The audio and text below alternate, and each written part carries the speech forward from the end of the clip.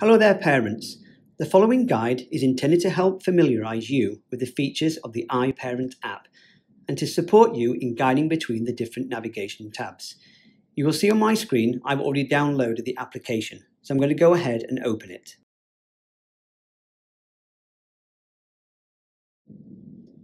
The app opens on the dashboard screen, where I can see today's events or the calendar, and also any news items which may have been posted previously.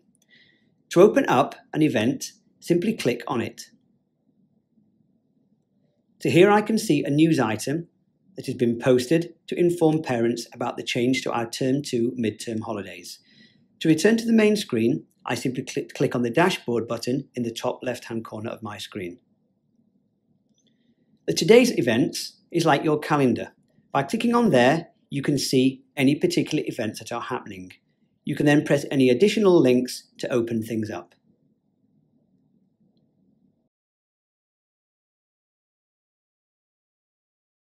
The next tab we'd like to talk you through is the My Children's tab. The My Children's tab displays the name of your children. You can select one of your children by pressing their name. The administrative options allows you to view the full profiles of your child. Within here, you will see their form tutors or any other teachers, what house they're in and what class they are in. Click the child's name in the top left-hand corner to return to your dashboard. The academic options allows you to view or download the school's timetable, academic reports, and where applicable, any examination information. From here, I can scroll through and I can see what lessons and the times of each lesson for your children. In pastoral options, we will only be using the attendance and registration modules. I can click on the attendance and registration, and I can check to see if my child is present in school.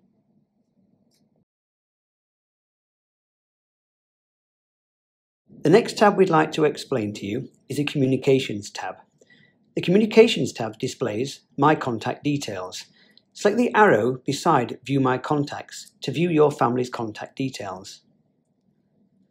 Contact details can only be changed or updated via the parent portal. You are not able to change them using this application on your phone. The contacts are displayed for your family. Selecting the arrow next to your name will show your full details that we have recorded in our system. This will show your phone numbers and your address. Please do check this tab, because if any details are incorrect, you must update them to ensure we can contact you as and when.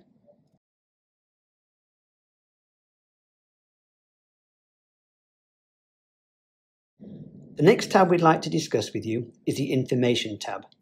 The Information tab is where you can view and search for school news, daily bulletins, calendar documents and files, and website links. School's news options include current news, archive news, or search by news subject.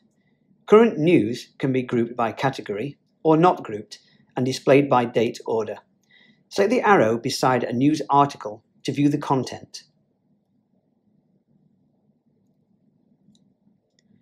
To read a school news article, you select by the side of the relevant article.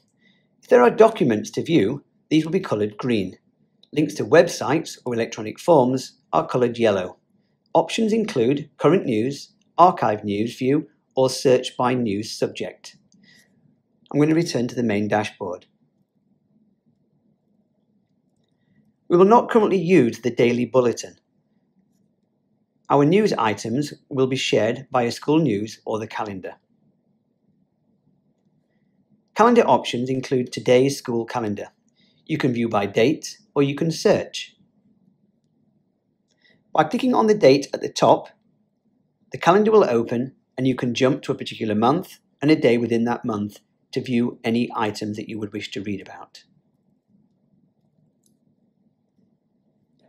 Documents and files is where you can view and download a range of useful documents, including the academic calendar and our school policies. This section will be constantly updated with additional information.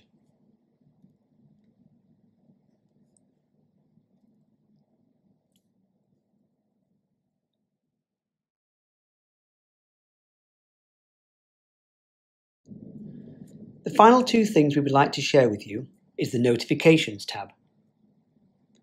If we ever need to send an urgent broadcast notification message, we would send it here.